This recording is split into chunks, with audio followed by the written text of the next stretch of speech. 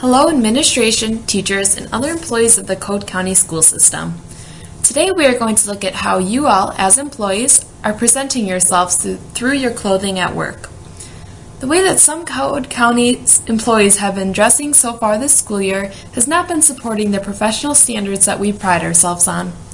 Today we hope to show you that the way you dress at work can affect the professional development of the students, how much effort you as employees and our students are putting into their work, as well as our overall environment of our school system. To start, let's take a look at Joe. Joe is a student here at Code County, and he had his first job interview at a professional office today. Following by example of his teachers, Joe wore jeans to his interview. Let's hear from Joe about how it went.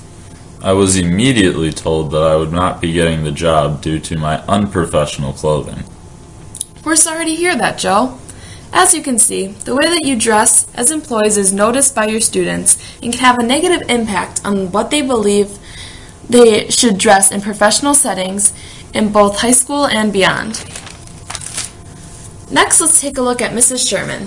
Mrs. Sherman is a math teacher at Code County and will often dress comfortably in shorts at work. But it seems that Mrs. Sherman's clothing, it allows her to be too comfortable. She will often fall asleep during her free period and not complete all the work that she needs to.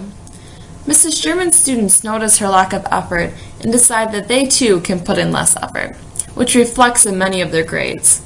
This is not the kind of environment that we want here at Code County. Unfortunately, these are all examples of problems that we have seen in our school system this year. All of these problems could have been prevented with our employees following the dress code. Let's remember that the way you dress goes beyond what you see on the surface, and we have our dress code for the good of our students.